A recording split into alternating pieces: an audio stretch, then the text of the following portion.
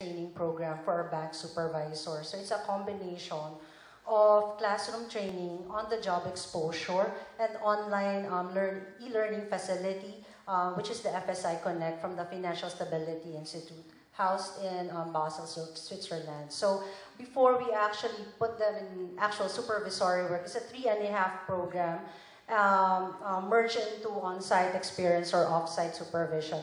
We also send some of our personnel in foreign training sponsored by regional bodies and other peer regulators in other jurisdictions. In terms of setting policy direction, we are actually members of regional organizations such as the INIAP and then the Basel Consultative Group, wherein our governor previously chairs the work stream on financial inclusion.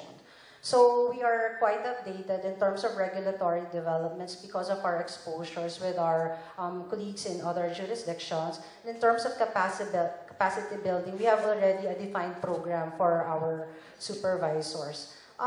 We do issue a lot of regulations, and there's always a question on the cost of compliance with these regulations. But what we're telling the banks is that if you just look at this from the cost per se, separate from having more effective risk management system to be able to manage risk and better strategize your businesses, that would be very, very indeed costly. But if you look at it as a form of strengthening your controls and then your risk management system, then I think it's worth complying with the regulations that we have.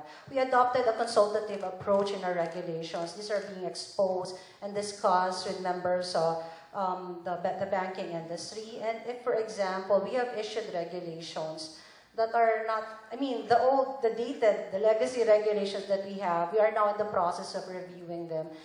We are open to discussions with members of the industry on that. In terms of the performance of the banking industry, the quality of the assets of the banking industry, it's satisfactory with very low non-performing loan ratios.